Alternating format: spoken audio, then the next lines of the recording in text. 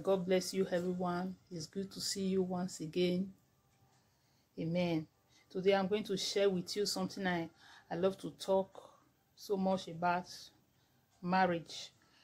I love to talk so much about marriage. And today's topic, I want to talk about knowing your partner. Hallelujah. So it's very important to know your partner, to know who you are getting married to. When you know whom you are getting married to, it makes this easier because you already know.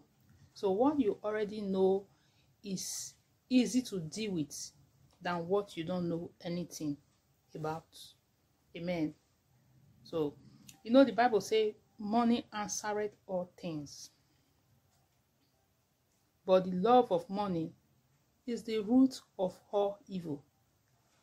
So today, I see so many people talking about, not generally, it's better to have a man that have this, that is rich, and they will receive the beating, than a poor man. And also, the men also have their way of looking for a woman that is financially okay. All these things are very important, because when there is no money in marriage, actually, the peace will be disturbed. That is certain. Except for the mature-minded people that know how to handle that kind of situation. Praise the Lord. But it's very important, when you know your partner, you know whom you are getting married to, and this money, this wealth is now available, so it will make the marriage more sweeter.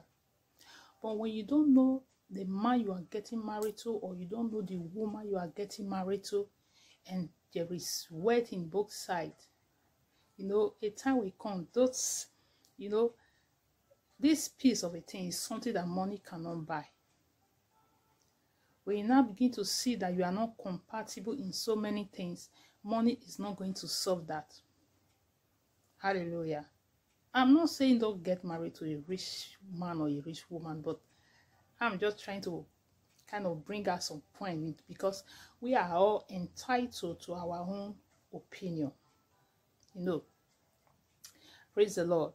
So let me start from the men's side, because so it doesn't look like I'm a feminist. Amen. You want to get married to a woman. Have you checked? Let's put the money aside, because it's a necessity. Have you checked if this is the woman that when you are with her, you know that you are comfortable?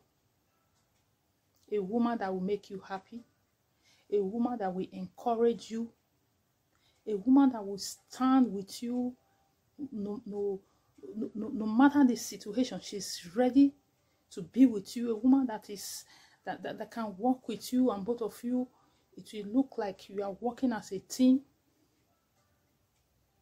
Praise the Lord. The Bible says 2 is better than 1. That is what the Bible says. So when in a marriage, this one is thinking this way, the other one is thinking the other side, 2 cannot work together except they agree. A woman that can cook. I know some women are going to crucify me. It's very important. Hallelujah. A woman that is neat. A woman that is capable of taking care of the home when you are not around. It's very important. You know that you left someone at home that is competent. It's important. Praise the Lord. A woman that is not a waster. A woman that is not materialistic. Because no matter how rich you are, you get married to somebody that is materialistic. God help you. Hallelujah. So as for the women, I don't want to talk too much. I know why I don't want to talk too much, because so many people are not going to like me. But it's good to say the truth. Some may not like it, but it will also help some others. Hallelujah. As for the women, I don't know how you will cope. Get married to a man, is rich, but you are not respected. He doesn't regard you. So bad. This year will be my 19th year in marriage. I have 3 grown-up sons. My first son will be 18 this month of January. Hallelujah. If you are with a man, and that man is a man that you are not well, you are in a situation that you are not okay, and he doesn't know how to encourage you. You know, this word sorry means a lot to us women, not just money. How are you going to cope? Some men think they have money, that money can answer everything.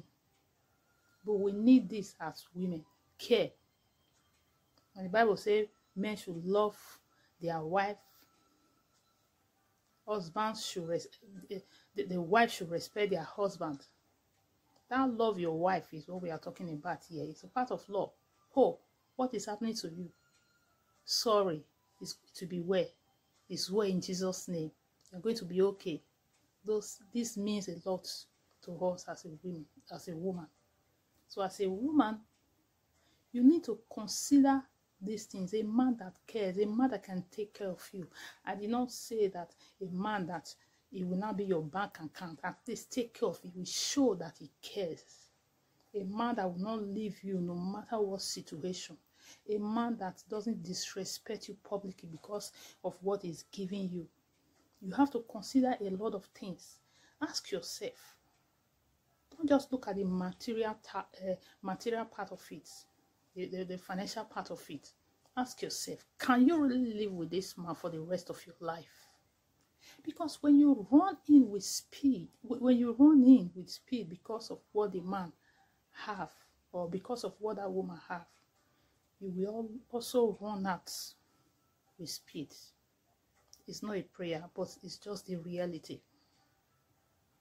Because that weight, those material things might be there, but when there is no love, there's no understanding, there is no transparency, there's no compatibility, no one is listening to each other. You need somebody that can listen, especially the women. I did not say control, not a man that you can control. Somebody that can listen to you, that can listen to your feelings, because it's your partner you share your thoughts with, your ideas with, your feelings with. So if all these things are not there, God help such people. So this is what I want to talk about today. I don't want to say too much. Hallelujah. And I pray God help us in Jesus' name. And I pray this word help someone out there. We need to be conscious, to be careful when we are making major decisions about our life, especially when it comes to marriage. Hallelujah. So God bless you. I will see you some other time. Maybe we'll talk about more topic like this. Hallelujah. Stay strong. And by the grace of God, I remain Pastor Mrs. Precious Sylvester Sayende Onieze. That is my name and my husband's name. It doesn't change. Or you can call me by that stage name, Presylve, which still go with my husband's name, Precious and Sylvester. God bless you. Shalom. Amen.